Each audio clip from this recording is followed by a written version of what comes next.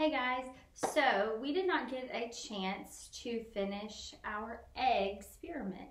So we have these eggs that have already been soaked in vinegar, and then they were soaked in sugar water. But now we have various liquids that we're going to be soaking our eggs in to see what happens. You will need to get out your worksheet out of your folder that looks like this. You are going to record today. You're going to record the mass for Monday as we go, okay? So we're going to first measure these eggs, and then I'm going to fill each one to the 200 milliliter line on the beaker with the liquid. So we are going to do salt water, we're going to do Coke, we're going to do Karo syrup or corn syrup, and then lemon juice, okay? All right, so the first thing we're going to do is we're going to take them out gently and weigh each one. So this is the one that's going to be in the salt water. It should be number 1 on your worksheet. So this one is weighing, it's about 55 grams. So all of these we're going to be measuring in grams. So it's about 55 grams. We're going to put this one back in the jar gently. Okay. This one is the one that's going to be in the Coke, so we're going to take it out and weigh it. This one is right at 50 grams.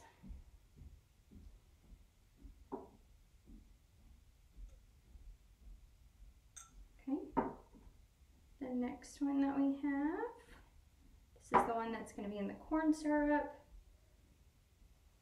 Today it is about 51. It's just a little bit past the 50 gram mark. Sticky. Okay. And then this one is the one that's going to be in the lemon juice. It's right at 50. So they're all pretty close. And this last one, since we have 5, this one's not on your sheet, but we are going to just soak one in water just to see what happens. Okay. And then this one is right at about 50, 51-ish. So they all are kind of a little bit translucent at this point because the vinegar ate away the shell. So they're squishy. So what you're going to do is I'm gonna first put all of these in the liquids, and then you are going to form a hypothesis for the salt water, for the Coke, for the corn syrup, and for the lemon juice. You do not have to form a hypothesis for the water. We're just gonna see what happens with that. We are gonna check these again on Thursday. Remember, your hypothesis must be measurable. So you can't use like it's going to get big. Okay, we need to know that it's going to increase or decrease a certain amount of grams. Okay, be very specific. Okay, also you cannot put I think or I believe in your hypothesis. It needs to be an if then statement. So if we do this, then this will happen. Okay, all right, so I'm going to pour, we're going to do a teaspoon of salt. As I'm doing this, if you want to go ahead and start writing your hypothesis for this, that would not be a bad idea. So we're going to put the salt over the egg. I'm just going to cover it. And then I'm going to pour this to the 200 milliliter line.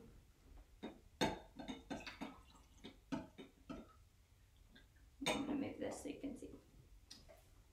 Okay, then we have Coke. I'm going to pour this to the 200 milliliter line as well.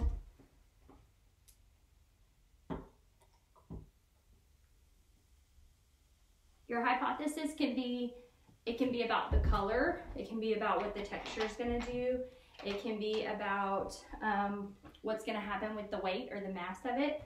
So anything you want to include in your hypothesis, just make sure it is measurable. Okay, I'm just going to pour the syrup all over the egg. We're going to check these back on Thursday. All right.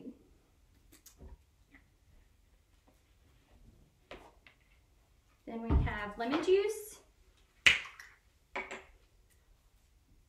Turn this around so you guys can see.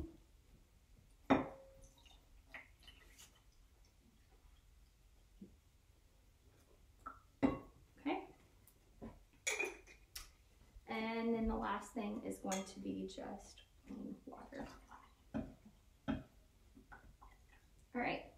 So once you have formed your hypothesis for all of these, that will be 4 hypotheses. So send me a picture of them so I know what you're expecting to happen, and we will check back on Thursday to see. Okay? Bye.